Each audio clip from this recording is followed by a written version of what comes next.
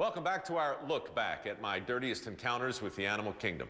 When they told me not long ago that I was going to go to Texas to do a story on cow palpation, I thought, what could possibly be dirty about petting a cow?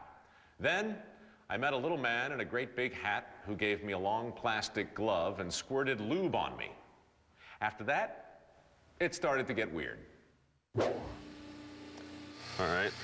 And then just kind of make a little cone like this. Making a cone and going in. And going in. People often say to me, Mike, what's it feel like to reach your arm inside a cow's bottom? You got to push a little. You got to push pretty hard. And I say, well, imagine a needle. Now imagine the eye of the needle. Now imagine threading that needle with a sausage. Something like that. I'm going from left to right and pushing in. Our reproductive tract should be right below your hand. About that long, and then it's going to kind of split off, and you're going to have one horn this way, one horn this way. Horns? Well, it's a uterine horn. Oh, it's almost as though the cow doesn't like my arm inside her rectum. They do squeeze an awful lot. This particular cow is not pregnant. So this was like a surprise. My director wants me to say something insightful here. I got nothing. Good. This is an unpregnant cow. Right. Is there a better word than unpregnant? Open. Open. What's the term? The gestation is 9 months. She's real pregnant. Yeah. I feel ears, I feel a little head. Oh, steady, steady. Hold on a second. You gonna do it? Oh, dear. I may have gone in the wrong hole. Is everything gonna be all right? It should be all right. Oh, no wonder she was so upset with me. Good grief, she's about to have a baby. Well, she's probably about 7 months. Movement, too. Yeah. Nibbling. Yeah. Little calf nibbling me. It's kind of a messy job, but... You think? Yeah, you're pretty clean for palpating cows. We've all had days that start out weird and just get weirder. And normally on days like that, there's a moment where you say to yourself, how could things get any weirder than this? Well, on that particular day, I had that particular moment. And then the little man in the great big white hat pulled out a great big black box. Gosh, what could be in the box? What in the world is this? This is an electroid jack. It's It's an electroid ejaculator that we're going to use to collect the semen on this bull. Oh, I'm sorry, it sounded like you said an electro jack? An electroid ejaculator, yes.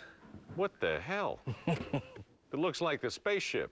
Yeah, that's what it's going to feel like to that bull. Oh, dear. It's like a tackle box and from... what we'll do is... It's like a tackle box from Amsterdam.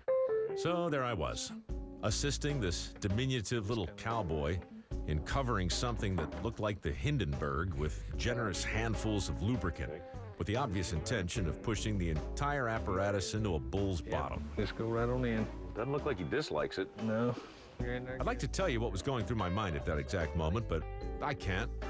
Psychologists call it a defense mechanism, the body's way of protecting itself from a scene or image that could result in long-term shock or trauma.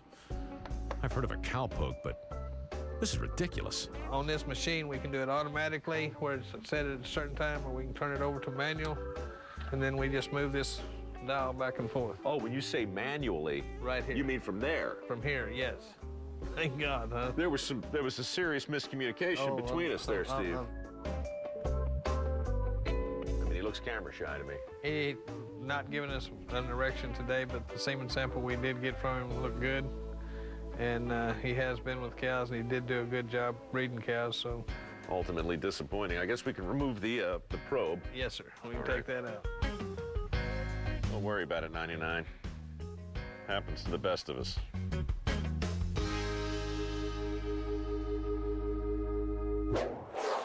If you just tuned in and you're wondering what in the world you just watched, let me assure you that everything in that story was a legitimate and legal example of cutting-edge animal husbandry. Here in the modern age, bulls and cows make calves that way. And I was just thrilled to be able to stop by and lend them both a hand. When we come back, you got questions, I got answers.